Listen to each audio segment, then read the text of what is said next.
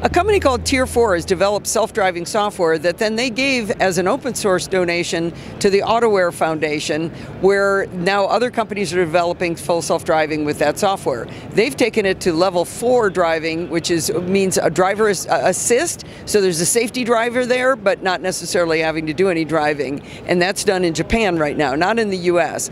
And they partner with companies that build electric vehicles, electric buses, and I'm standing in front of an example here that's got a 6-seater configuration. It looks like a little conference room, and you can sit facing each other, and this is going to be full self-driving.